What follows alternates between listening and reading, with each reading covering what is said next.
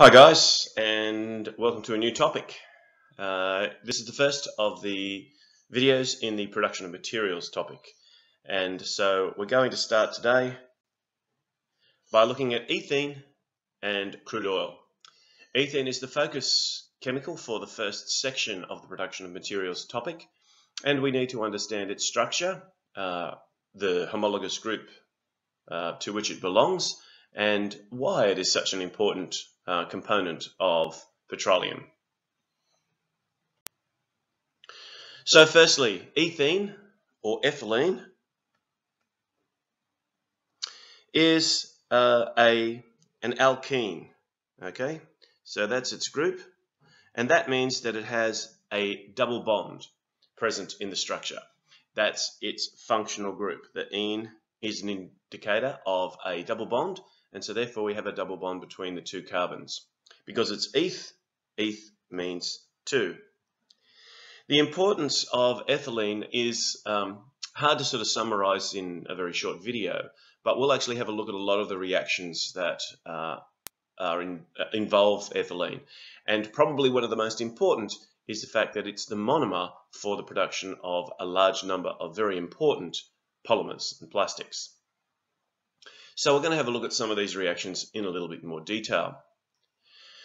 Its functional group is the double bond, and the double bond affects its chemical properties, its reactivity. And so again, we'll have a look at that in a little bit more detail later on, and I'll actually get you to construct, using the MollyMod kits, a model similar to the one that's shown on this slide. Most of the hydrocarbons that we use commercially and domestically come from crude oil. Now, crude oil is a naturally occurring mixture, and it contains a large number of hydrocarbons with many different lengths of carbons. Obviously, the very small length carbons like ethene are gases at room temperature, and so often they may be associated with the actual crude oil itself as a gas deposit. But they can also be extracted from crude oil by cracking larger molecules into smaller molecules, and we'll have a look at that process in the next video. When crude oil is extracted from deposits underground, the first thing that we have to do is we have to separate the fractions. And we do that through a process of fractional distillation.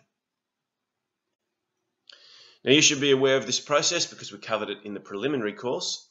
It's basically a separation process based on the physical properties of boiling points. So different fractions have different boiling points, and hence they can be separated on the basis of those differences. The very small carbon chains are the ones that have the lowest boiling points, and they separate out very, very quickly, very early. And some of the carbon compounds in excess of 70 carbons are the ones that have a much higher boiling point, and they will be right at the bottom of the fractionating column. So this column here is known as a fractionating column, and you can see each of these different sort of chemicals, different compounds, and different groups actually coming out at different levels. So we can see our very low small chain carbons coming out at the top, our LPG, butane for cigarette lighters, octane for cars, aviation fuels, and so on.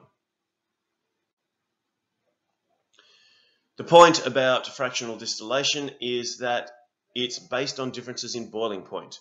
And the thing with differences in boiling point is the boiling point relates to the intermolecular forces. That is the forces between the molecules, not the intramolecular, which is the one within. The longer the chain, the greater the number of dispersion forces between the individual molecules. And hence, because there are more intermolecular forces, there is a higher boiling point. Because each of these is only a carbon and hydrogen compound, the bonds that are formed between them are only dispersion. And so all we're looking at is the actual average number of dispersion forces per molecule. And as that increases, the boiling point increases. So you can see on the graph, as our number of carbons increase, so does our boiling point. So a quick question. From 2006, the first question was, what is the main industrial source of ethylene? And hopefully the answer is obvious: petroleum. Thanks for watching.